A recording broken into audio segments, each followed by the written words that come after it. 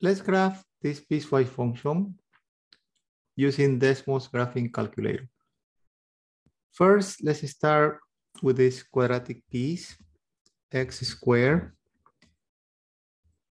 plus 4.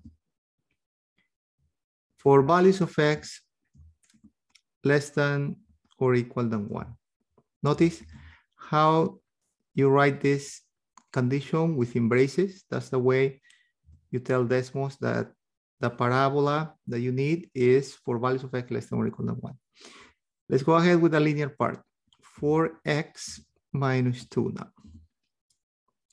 This is going to be for values of x between 1 and 3.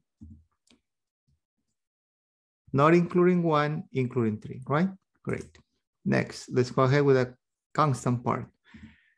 For values of x is strictly greater than 3. Great.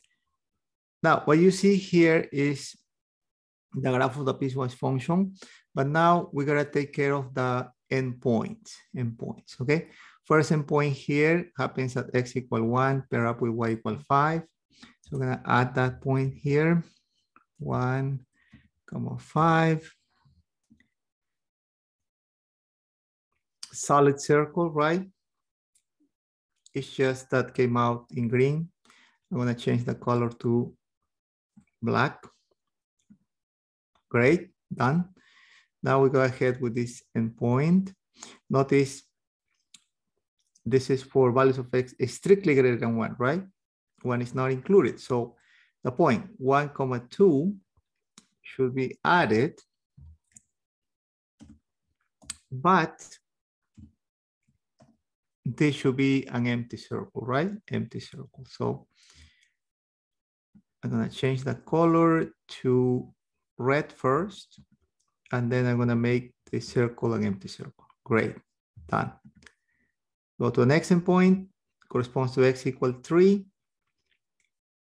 3, 10 should be a solid circle here, right? Because notice less than or equal than 3.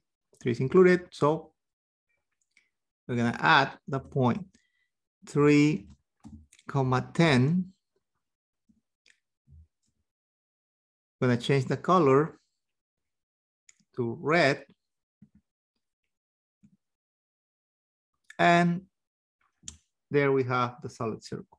Finally, for the last endpoint, x must be strictly greater than 3.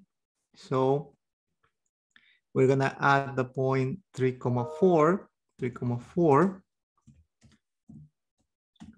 here.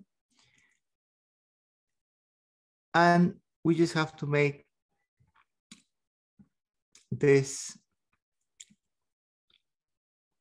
circle blue and hollow, right? Hollow circle or empty circle. Done. That's all. This is the graph of this piecewise function. If you like this video, please subscribe to my channel.